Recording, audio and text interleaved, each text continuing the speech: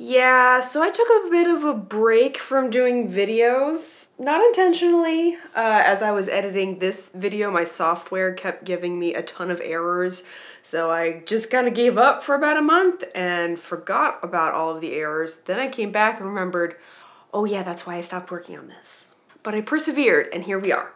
Hi, I'm Dixie, and these projects are a bit newer than what I normally do, but they're still vintage. Every year we take family photos and I like to wear a dress that I've made and also make something for my daughter to wear. So several months ago, my friend Laura gifted me some patterns, including these vintage 1970s dresses, which just so happened to be pretty close to our sizes. I bought this floral fabric first from a local shop. I'll link everything down below. And I thought it'd be perfect for my daughter's dress. So then I had to find something that would coordinate for my dress. I bought 2 iCat cottons from an online store in India, going for this fall color scheme. And since I mostly sewed these dresses while my kid was in school and I kept forgetting to take her measurements, I began with my dress. These older patterns only come in 1 size per envelope. Luckily, this one matched my bust size, but I knew from experience that I'd need to widen the dress at the hips, so I left some extra room on the sides when cutting it out. I also suspected the sleeves would be too narrow, and I was right. So I did a little trick to widen the upper sleeve while also lowering the top of the sleeve just a smidge because this sleeve cap was quite tall, making for an extra poofy sleeve, which I didn't necessarily want. Some poof is nice, but not too much. I started first on the bib feature in my contrasting yellow fabric. I'm a little worried that this fabric's gonna be too soft for the bib. I think I wanna add some interfacing to it, even though the pattern doesn't call for any. This knit interfacing adds the slightest amount of stability, but it absolutely disintegrates if you touch it with a hot iron, so I always have to adhere it with the fashion fabric face up. So I've sewn the 2 bib front pieces together at the bottom. One thing I am going to do, though, is understitch the seam allowance so the edge won't roll over. So if you look closely, as it is now, you can kind of see it coming this way. I want to make sure it always rolls towards the back so I don't see the seam line. Understitching, like stay stitching, is one of those steps that seems superfluous enough that you can skip it without any real consequences, but in my experience, it absolutely makes a difference to the final product. Next, I attach the back portion of the bib and the ties on either side. The bib is made of 2 layers that have to be sewn together in a special order because it mostly sits on top of the dress. It's not exactly like a facing, rather it hangs free in the front. I used my handy dandy tube turner tool, which is just a tiny sharp hook on a long metal stick, to pull the ties right side out. Then I put the bib aside to cut out the main dress fabric.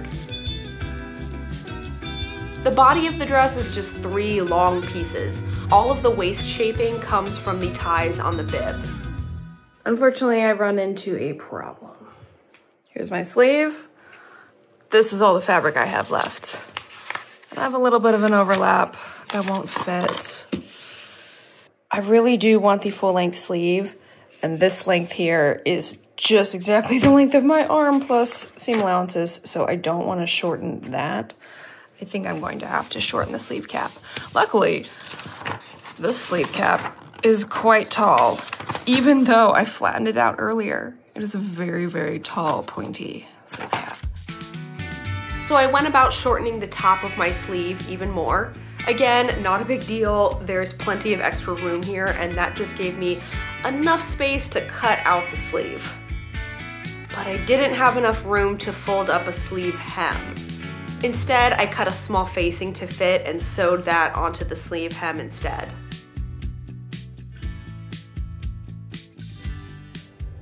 So it's coming together, but this dress is supposed to have a zipper closure in the back. I don't have a zipper that would fit right now, but I'm kind of wondering, this neckline's so big.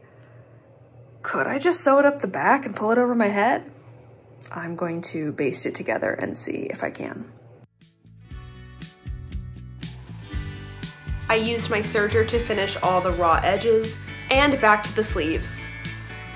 Oops, I forgot to sew this little elbow dart in the sleeves. Oh well, not gonna go fix it now, and I doubt it will make much difference to the fit.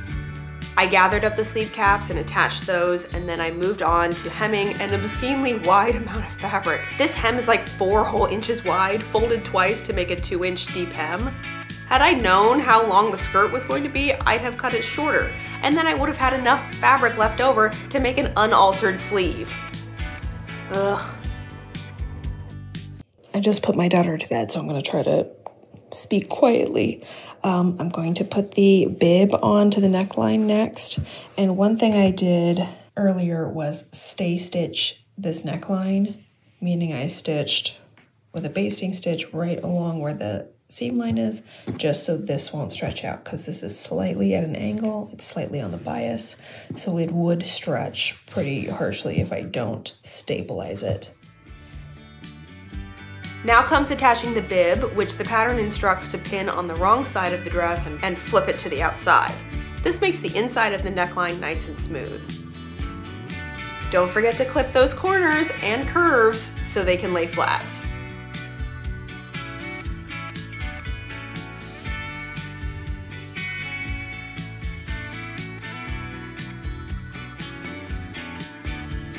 And lastly, the bib gets top stitched partially around the neckline just to keep it from flopping around.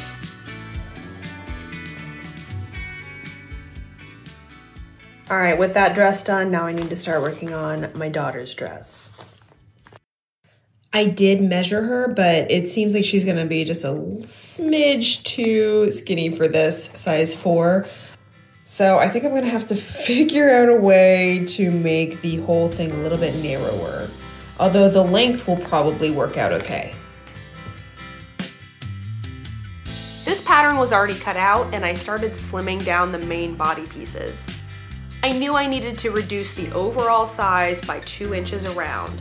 So since this is 1/2 of the back yoke, this piece needed to be narrowed by 1/2 inch. For the body pieces, I just folded out a slice vertically up to the shoulder. And I'm doing this a little haphazardly, so please don't see this as a sizing tutorial. I can cut some corners since this is for a kid and I'm not removing that much volume. In a proper method, you'd remove width from specified points around the body. So here I'm just kind of squishing the pieces together. The pockets and placket are unchanged, so I can just cut those out as is, but I want to wait on cutting out the sleeve because I need to remeasure my daughter to see if the sleeve will fit. Okay, I know it's hard to see, but I did stitch the pocket, and I even did a little stabilization triangle at the points. One thing I'm noticing, unfortunately, in these last 2 projects is that I think my sewing machine is due for a little maintenance cleaning or something, because these stitches I'm getting are a little bit wonky. Mainly my tension is off. Bobbin thread is being pulled to the top a little bit too much, even if I keep my tension really low. So I think after this dress, I'm gonna take it in to get it looked at. And then over here on the neckline, it wanted me to stabilize this point. And I just went ahead and stay stitched the whole neck. Here, I clipped the space for the button placket to be inserted, and next I marked the pin tucks along the chest with chalk.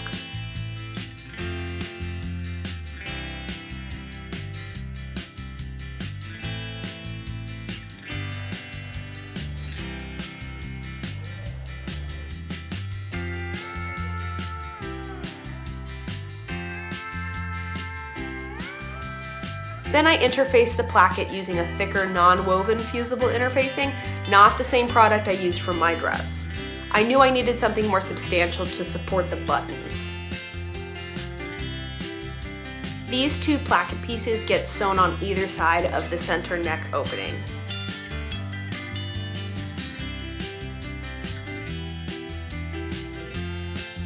And I like to hand sew the bottom of the placket just because that area can get bulky and it makes for a neat finish. After that, I made the little box pleat at the back of the dress and added the back yoke, which also attaches to the front shoulders.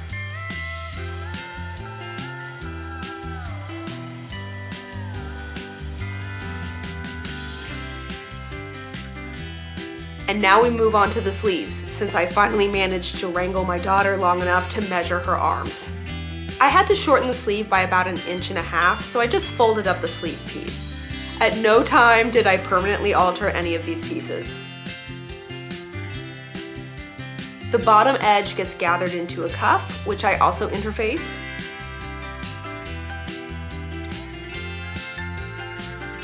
And I hand sewed the inside of the cuff since it looks nice, and these are so tiny that it didn't take too long to do. As much as I love this cute little necktie detail, I just know in reality that thing's never gonna stay tied, and it's just gonna flop around and get in the way everywhere for my daughter. So I'm just not gonna do that one. I'm gonna go with the normal Peter Pan collar. The collar and collar stand also get some interfacing for support. And I just love these cute little structured collars like these on kids' clothes. I actually don't get to make too many clothes for my daughter because between birthdays and holidays, she gets a lot of clothes as gifts. So the clothes I do get to make for her are really special. And she even got to help make this dress.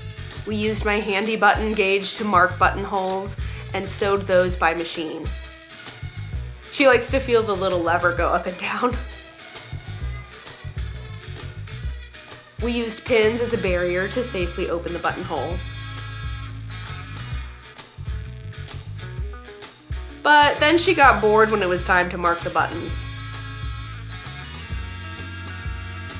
These are some vintage shake buttons I found at an antique mall, which I also used on a dress I made for myself. I thought the gold and coral would make a nice contrast for the floral fabric.